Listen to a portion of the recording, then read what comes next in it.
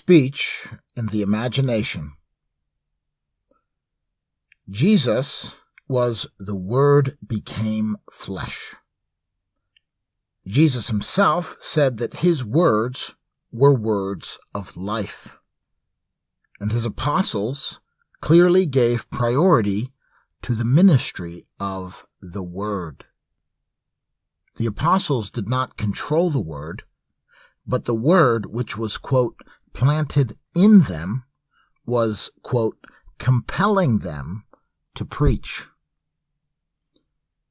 Now, we can make a distinction between the Word as Jesus Christ and the Word as the Holy Scriptures.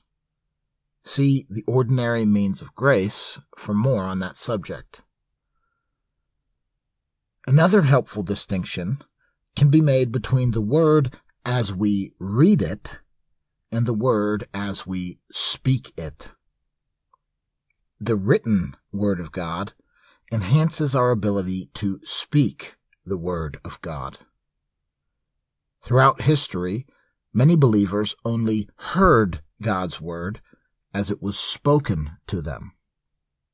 In my view, speech continues to be the most prominent means of influence on earth.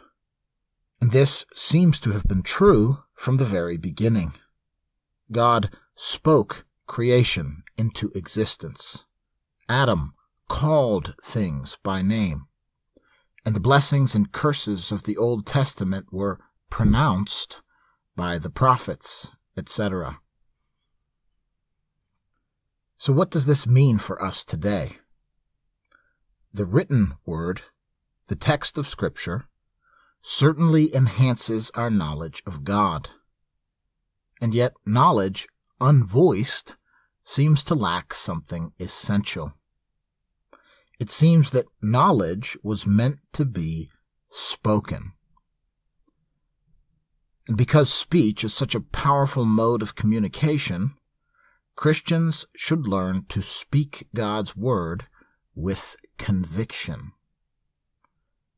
Reading and writing have their place in Christian development, but too often those disciplines foster a private lifestyle instead of drawing us near to those who dearly need our testimony. Not from a distance, not mediated, but up close and in person. So then, students of God's written Word should be careful to constantly practice speaking God's Word, both to ourselves and to others. There are many different genres represented in the Bible. The simplest, and perhaps the most powerful genre, is story, or narrative. In our modern context, it might be necessary to emphasize that storytelling is not the same as fiction. We tend to equate those two words, fiction and storytelling, but the distinction between the two is very important. The most mundane retelling of an event, such as describing our commute to work, is storytelling.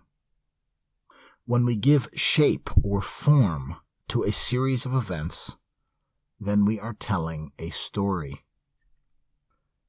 And while these stories are, in a sense, objective or factual, our stories are also loaded with subjective or personal value judgments. Virtually all history books tell a story. We need to keep that in mind as we discuss storytelling. We aren't talking about creating fictions. Here is a working definition for storytelling. Storytelling is giving shape, form, or coherence to a set of observations. The Bible is filled with all kinds of stories.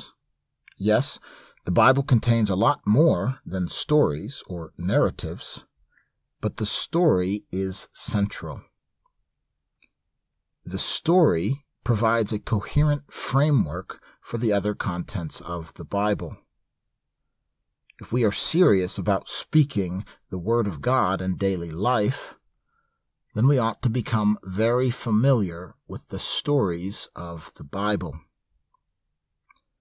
As mentioned earlier, storytelling is an inescapable mode of communication. We can neglect this faculty and remain poor communicators, or we can abuse this faculty by creating false or distorted narratives, or we can nurture this faculty through constant and careful practice.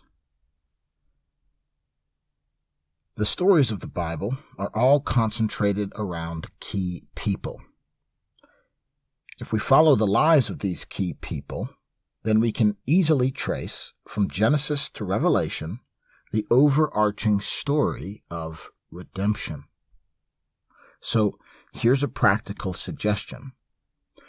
Become deeply familiar with the stories surrounding the key people of the Bible, and then begin sharing these stories with other people.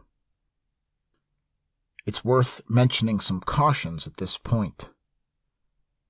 If we deliberately reinvent these stories to suit our own purposes, then we distort God's wisdom and expose our own ignorance.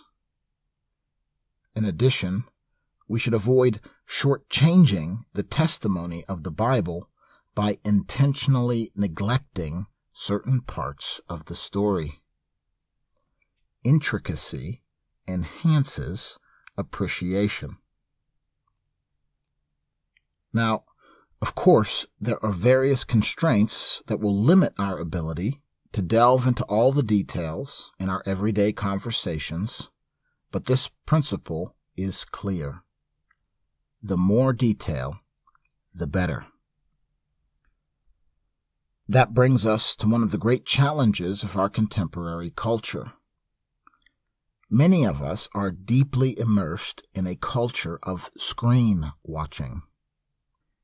In addition to the lack of serious content, which seems to be part and parcel of the entertainment culture, there is a deeper concern here.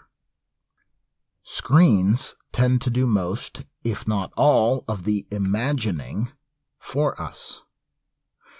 When we watch, our minds are passive. When we hear, our minds have to imagine the scenarios being described. And this might be one of the reasons why so many of us fail to bring the Word of God into our everyday conversations. That is, we have lost the ability to imagine these stories for ourselves.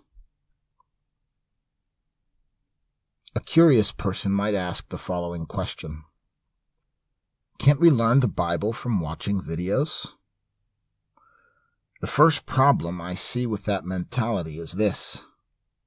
Bible stories on screen tend to be extremely loose with interpretation. In many cases, filmmakers simply rewrite the narratives.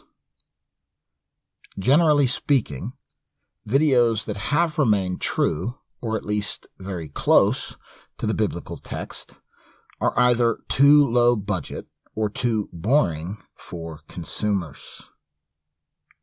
The stories of the Bible are clearly not boring. But the medium of a screen is very different from that of a hearing-only medium. Modern videos require a certain amount of dialogue and plot development that a book, especially an ancient book, does not provide. So then, filmmakers have two options: add their own creative content to the story, or produce a boring film. And even if the Bible were presented in an accurate and compelling series of videos, then we would still not be using our own imagination. When we imagine for ourselves, then the stories begin to take up residence within us. Nowadays, videos are a dime a dozen.